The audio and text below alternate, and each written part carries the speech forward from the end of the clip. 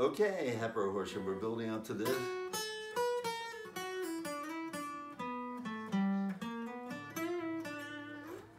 And we had the first video on just starting from.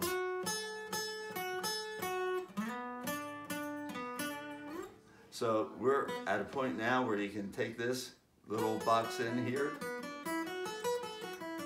And we're really only interested in this portion of this box 5 in the key of D. So we're going to go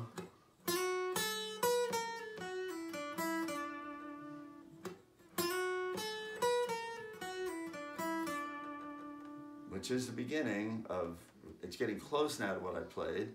I'm going the very way, the exact way that we started. String 2, fret 7, to string 1, fret 5. And now I'm just rolling right through string 1, fret 7, string 1, fret 6, string 1, fret 5, and then string 2, fret 7.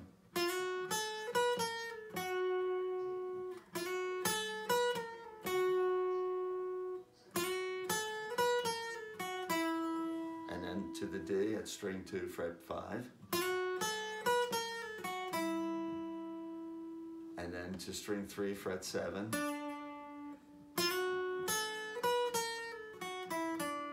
Back to string 2, fret 5. And you can hear we're coming to the end of this phrase. I think you'd hear that the same as you'd say is what's coming to the end of a musical of a sentence. And that's my end.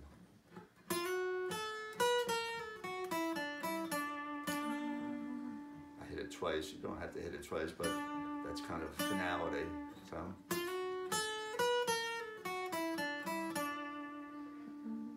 and then we're going to come up to this G,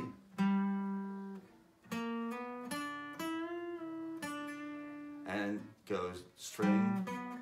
What we're playing right here is string 5, fret 10. String 4, fret 9, and string 3, fret 7. That would be up here. Same notes, an octave higher, in a different formation now, of course, because we're now in a C formation. So, and I'm going string 5, fret 10, and then string 4, string 4, fret 8, and I hammer on to string 4, fret 9, come down to string 3, fret 7, string 3, fret 9, and I hit that twice. So if I put that together, I have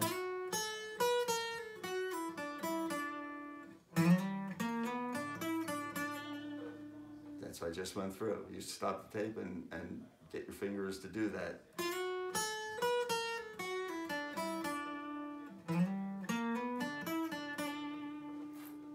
All right, now we get that, stop the tape, and then go to this. We'll just build it up a little further. Okay. And so here you are. Same thing.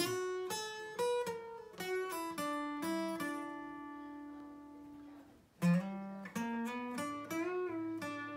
just everything the same except I just put a little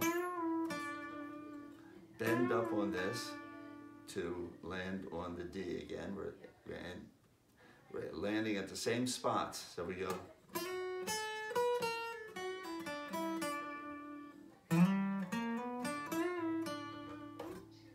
Okay, so now we've used this box, we landed on this D here, and remember this D is the right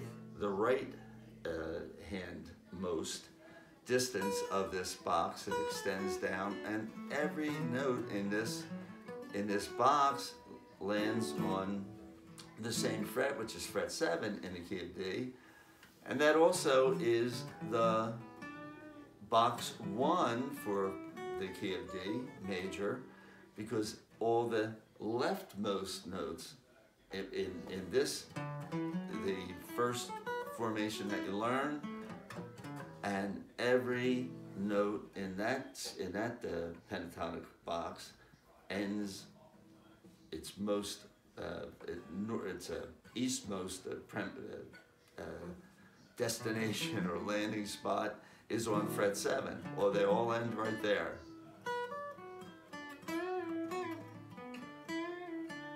All end there, and there's my D root. Here's a D root on here, and here's a D root on there, and I let you find them, and you should find them right now because they're important. And the most important right now is our choice landing spot is string 3, fret 7. So we've got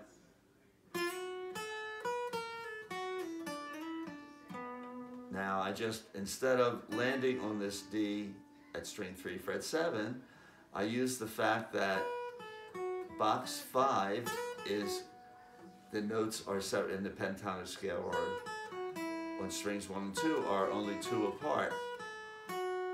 And in box 1 of the D scale, major pentatonic scale, they're 3 apart on strings 1 and 2, but on strings 3 and 4, they're 2 apart. Right, I'm just using the strings 4 and, well, all 2 apart on strings 3, 4, and 5. So I'm just going to take advantage of that and move up into this part of the scale, and that gives me a chance to extend that musical thought. So it becomes,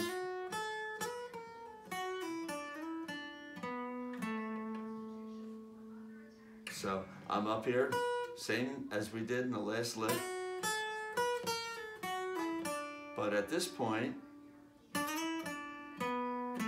I'm sliding down from the D at string 3 fret 7 to string 3 fret 9, back to string 3 fret 7, and up to string 4 fret 9, and then string 4 fret 7. So I'm going to have a little walk back on the pentatonic walk back, or major scale walk back, to this G that we've been hitting in string 5 fret 10.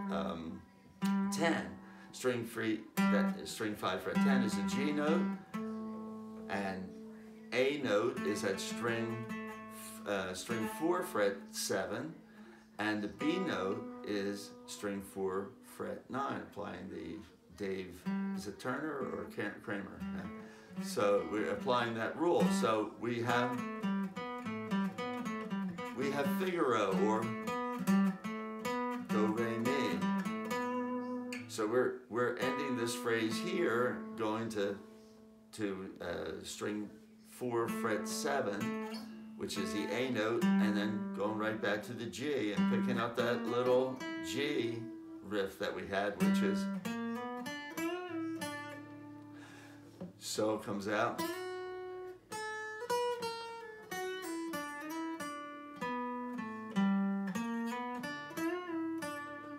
Which is where I started. So now you have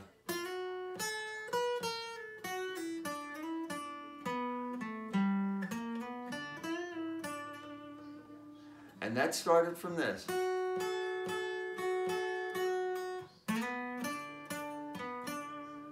And what we did was fill in other notes in that box, and one note that's not in the box, and that's, you know, this is a typical note.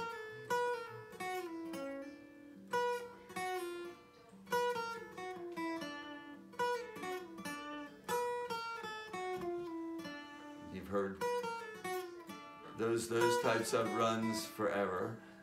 They're taking that little extraneous note, but they're just those notes are, you don't land on them, they just take you to the next proper note, let's say. So you have end of that musical phrase.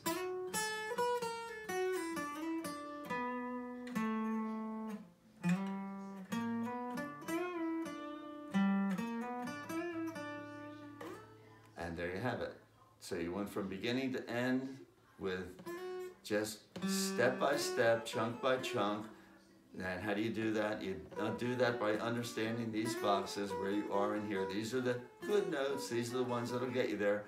And more importantly, knowing what the root note and the target notes are. We targeted this D throughout. And that's why every phrase landed properly. There, that's the D. And there's the D. And now I'm targeting, because it's a longer phrase, I'm targeting this A that leads right to this B or G for the next little musical phrase, which is in the key of G right here until it ends on a D chord, and there's my D chord. I land on this D once again that we started with. Target the D.